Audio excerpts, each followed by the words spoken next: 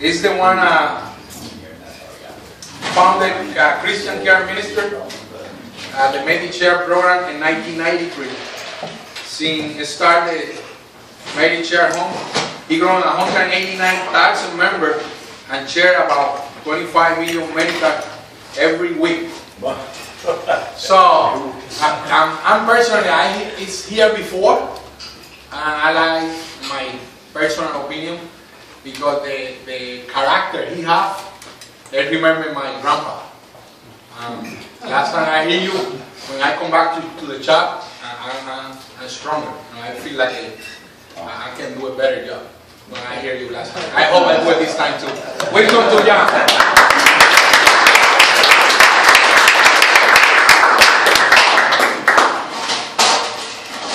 Well, let's start with a little prayer. Father, you certainly work through a broken vessel when you work through me. All my flaws and inconsistencies and so forth, but work through me that someone might receive the word through your Holy Spirit. Christ, we pray. Amen. 1620. A small ship is bobbing across the Atlantic, coming from England. It's called the Mayflower. About 2/3 of the way across, two young men by the name of Francis and John Billington, young rascals, got into the powder magazine of the ship. And young Francis put a residue of powder in the palm of his hand and touched it off with a candle. And he flung it out, and sparks went all over the powder room, miraculously, with powder on the floor, and those powder kegs around the ship wasn't blown to smithereens and sunk to the bottom. And those folks finally landed at a place that they call Plymouth. We'll jump ahead a little later. Actually, there was a connection, which I won't go through, between the Billingtons and John Rogers. John Rogers from Duxbury. It's 1649. And some Indians were crawling out of the woods in the war paint in the middle of the night and attacked their cabin outside of Duxbury. Rogers came out to challenge him in the front yard. Arrow went through his neck, and they found his body. He had pulled the arrow out. They found his body in the grasp of his hand was the arrow. His family was slaughtered, with the exception of 4 children who were taken captives by the Indians. And one little gal, 8-year-old, named Abigail, slipped out the back window and ran across the yard into the woods, evading the Indians. The mother was slaughtered, with the exception of those 4. Every one of them were slaughtered, and the whole place was torched for the livestock. We'll move ahead. 1754. Nathaniel Richmond kisses his wife, 3 months pregnant, goodbye. And he joins 2,300 men in the French and Indian War, heading up to a fort called Louisburg. And 3 weeks later, he died on the wall in a storming Louisburg.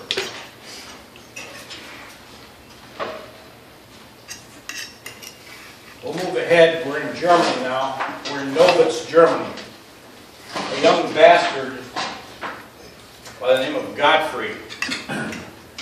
His father is a wealthy man. His mother is a housemaid. They were never married. But the father did support his bastard son, Gottfried. Gottfried had step brothers and sisters who were very jealous of him. And at the age of 11, took him into the forest and hanged him. And deserted, put him up by a rope, and left him for dead. In his death struggle, the knot of that rope untied, he fell to the ground, recovered, ran away, worked in the silver pits in Germany, and wound up on a cattle ship bound for New Orleans, tending cattle. He worked his way across, worked his way up the river to St. Louis. By that time, 1849, it was the gold rush. And he and 7 German boys lit out for California to strike it rich, pushing a cart, 2 long rifles, 1 pistol. All of them had long knives. One was killed by the Indians on the way out, and when they crossed the desert, they made 3 attempts and turned back each time because of lack of supplies. 4th time they said, we're either going to, if we run out, we're going to continue and die, or we're going to make it to the other side. They pushed forward in that 4th attempt. They got across. Godfrey's mother's father, back in Germany, knew folk medicine and taught Godfrey what he knew. And he nursed his system back on broths until he was able to take solids. The rest of the boys gorged themselves, and they all died of cramps. He was the only survivor.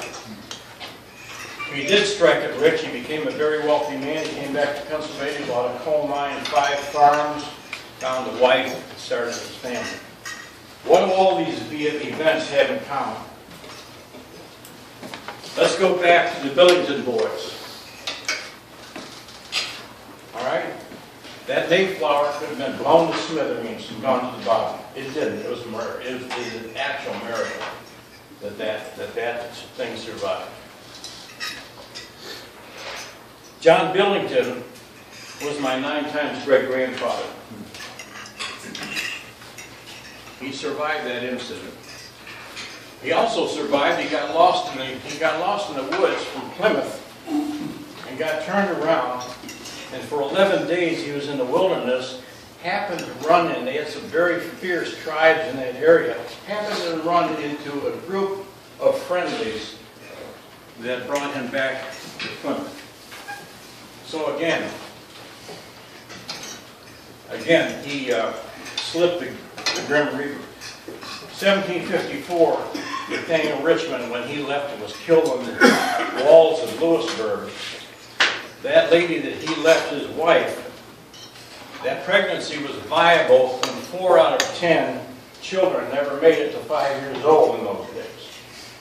That pregnancy was viable, and Nathaniel Richmond was my 7 times great-grandfather, and that viable pregnancy was my 6 times great-grandfather.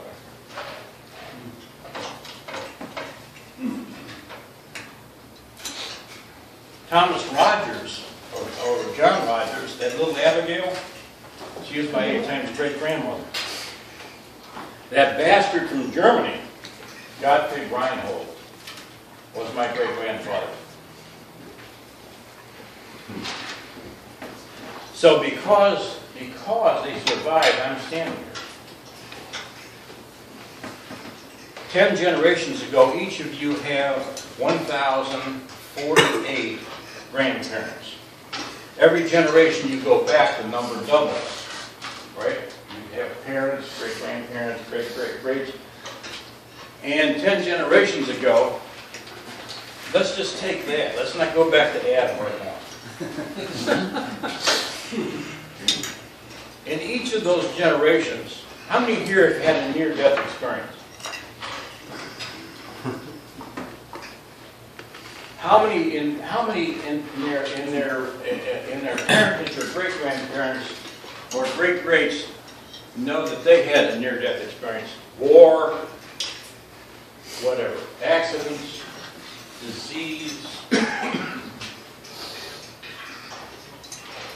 All of us are here today because the Lord made a way for us in history. Trillions and trillions of years ago, in eternity past, the Lord God, creator of the universe, king of the universe, looked down to the corridors of time and saw each of you sitting here. Just as Jesus Christ on the cross at that moment when he took everybody's sin on him, saw each of us individually in his deity in a mini nanosecond. He was able to see each of us with every sin that we'd ever committed, all the ones that we're doing now, and all the ones we have lined up for the weekend. He saw each and every one of them. We're sitting here because the Lord made a way for us in history. Each of you, if you could turn the pages of your family history, could fill volumes of how the Lord intervened, and we're here today. And the miraculous part of it, it's all for a reason.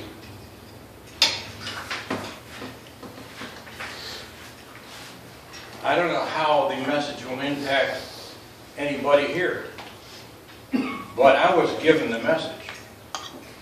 I'm a genealogist by hobby. I've studied 17,000 surnames in my parents. And I could literally, and in the process of writing hundreds and hundreds of pages about how our line survived in history. And there's a book of 66, or there's the book, the Holy Scriptures, 66 books in the Holy Scriptures that speak to what I'm talking about. All of our steps are ordered of the Lord. None of us are here by accident. None of those events just happen because of arithmetic probability. None of them. And you're here today not because of arithmetic probability. You're here because of a plan. And the Lord has a plan for each of us, no matter where we are. If we're sitting in this room 76 years old, as I am, or sitting here 23. 20. That's what I said, 20. 20 years old, life ahead of them. As a genealogist, I look at photographs of young people back. Photography came into vogue in the 1840s, and I look at those photographs of those youngsters with their life ahead of them. And they've moved across the stage of history off stage right, and right now we're on that stage moving towards stage right. And from this point on, the Lord has a plan, and a continuous plan for all of us here.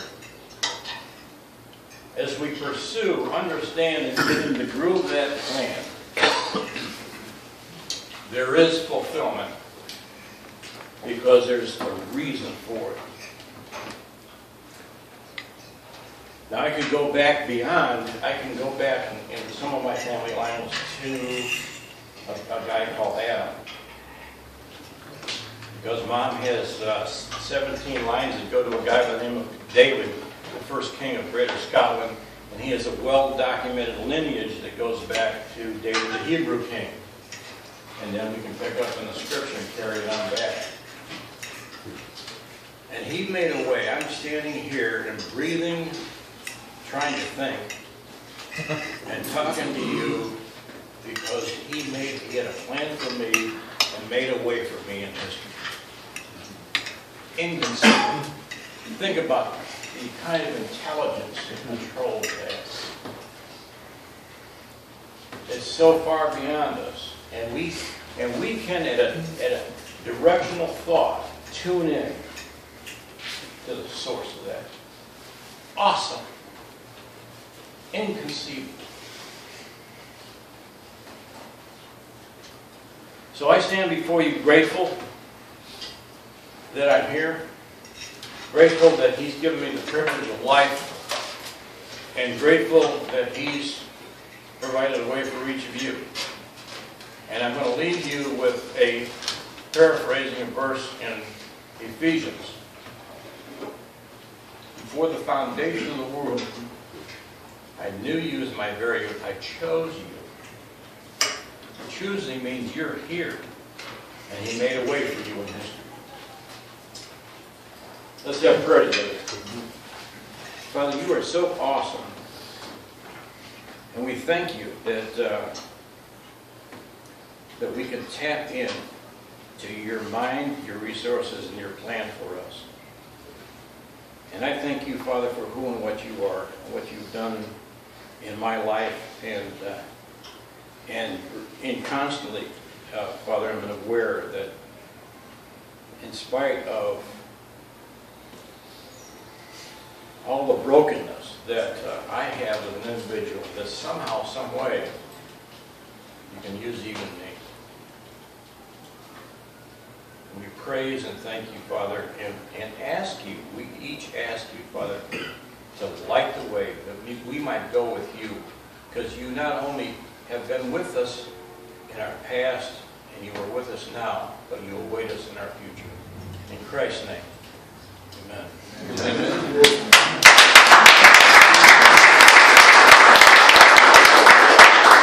I have a couple more minutes. I looked at my watch and I cut it. So if you can bear with me, is that all right? Sure. I had a DNA. Everybody know what DNA is? Mm-hmm. DNA is. I won't give you the deoxynucleic and all that. But we are all made up of DNA. It's one of the most intricate molecules on this planet. If you could put a DNA molecule has enough memory in it that's one cell, less than a cell in you. If you could computerize that, you don't need a full cell to get DNA. If you can computerize that, you would have a massive computer. It controls everything from the curl of your eyelashes to the thickness and consistency of your toenails.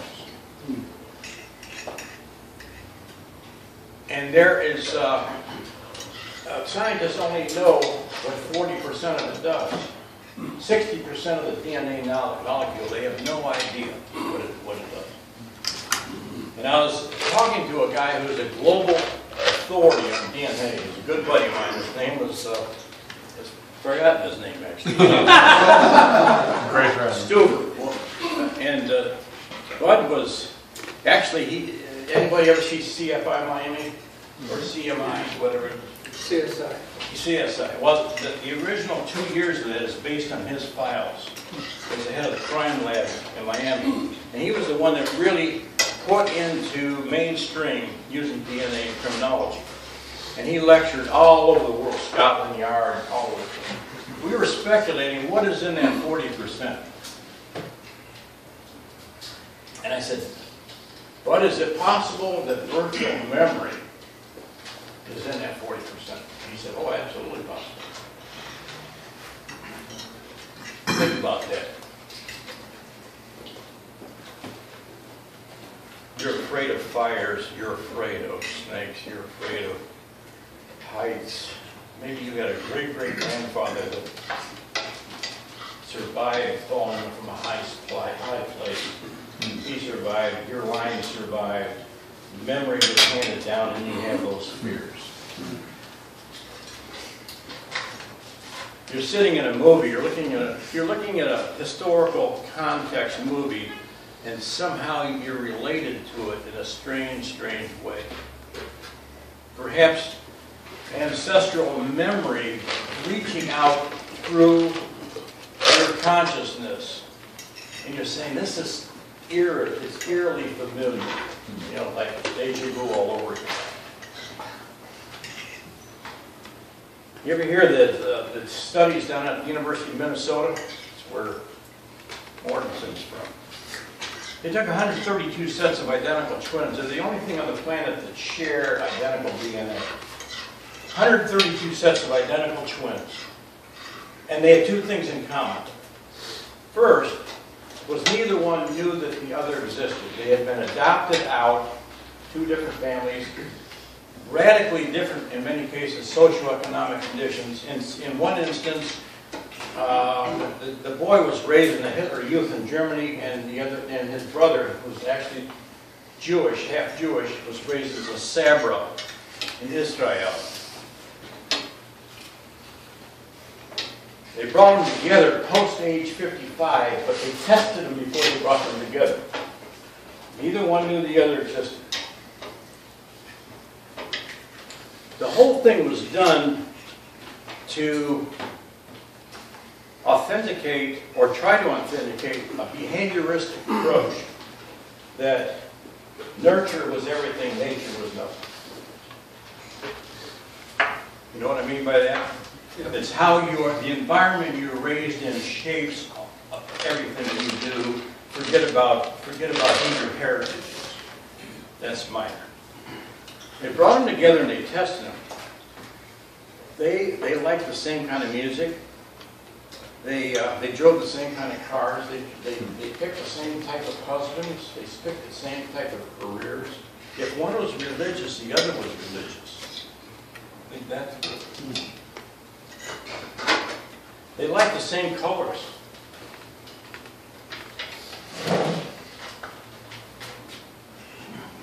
In fact, it verified that nurture was a minor role player and nature was the big role player. They suppressed the study because it didn't conclude what they wanted it to conclude. And finally it came out years later. They took trained rats, extracted the pituitary fluid from a trained rat and injected it into an untrained rat. The untrained rat learned in 7/10 less time what the trained rat knew. You want to go down and get an injection for a lesson? Yeah. How does that correlate to Scripture? How does that correlate to the first part of what I was talking about? We think we go into a bifurcation of decision making, but do we? I can go this way or that way, and I've got to play historically. It's already here through inherited memory, where I'm already starting to lean.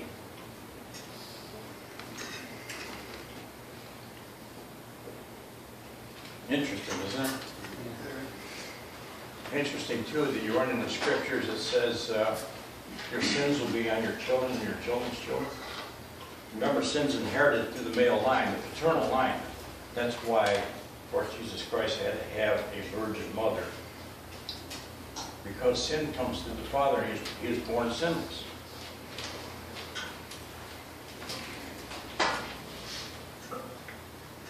So I wonder, you know, the thing on the identical twins thing, when one was religious, the other was religious. Wow. That's wild. That means there was an order of things way back there. You not only survived history physically, but your whole mental complexity is also in the care of a super intelligence.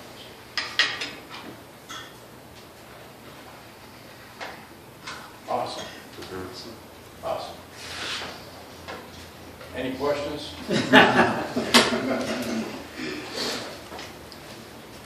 When can you talk again? So you like the book of Numbers? Sorry? You like the book of Numbers? You like the book of Numbers? Do I? Yeah. No, that is a sedative for me. If I need to go to sleep, I'm going to pick that up on chapter 3. It should be my favorite though, shouldn't it? Yeah. Or you like Matthew 1? Yeah.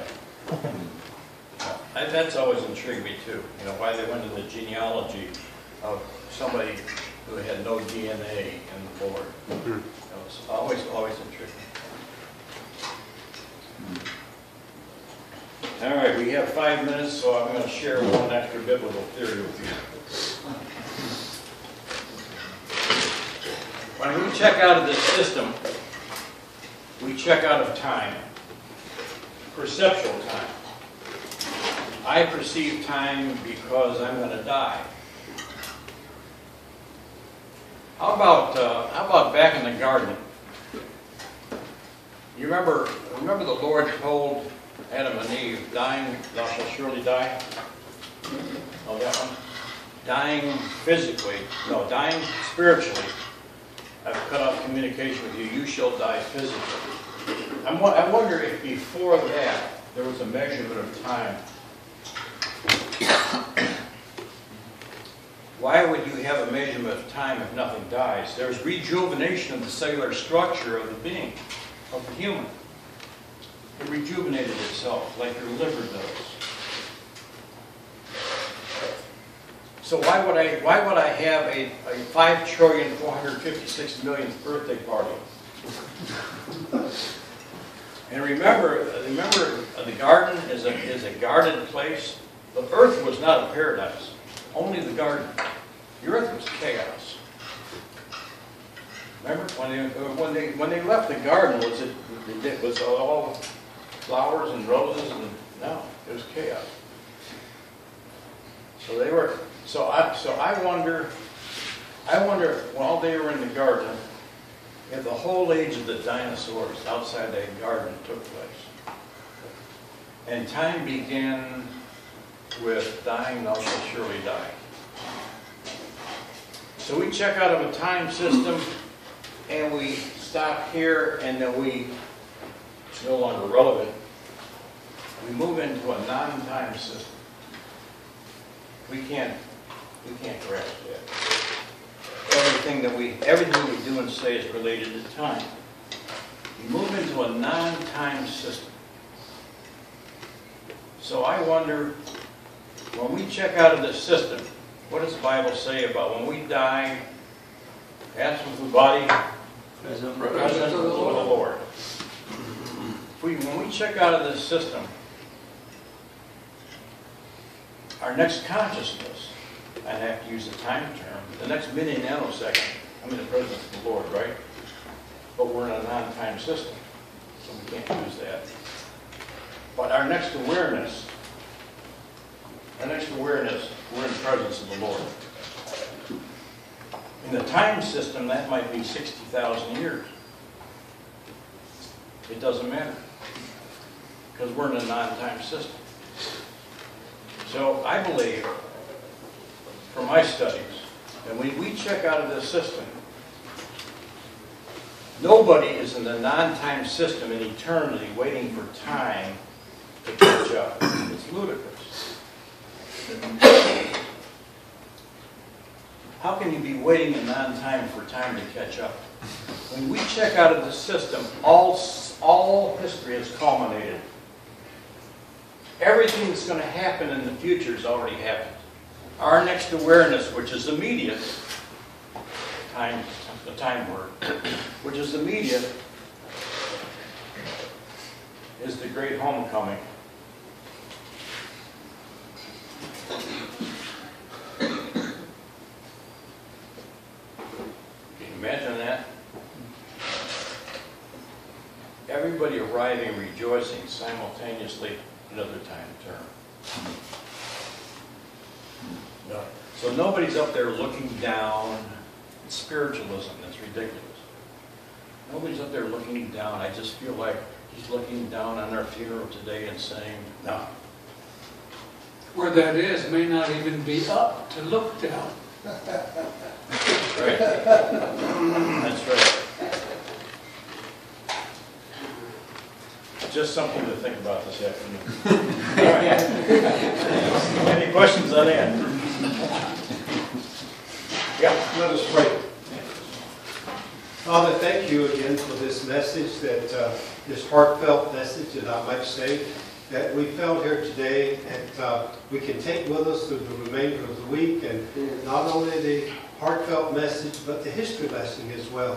Thank you for the speaker, and inspire him to go forward, dear Heavenly Father, and spread the gospel. And we ask that we do the same thing, and that you bring us back next week for another message. And we thank you so much for the people that work so hard each week to put this together and guide us. Guide us now, go with us, and forever keep us in your fold. These things we ask in your name. Amen. Amen. Let's remember to be good to Sundays.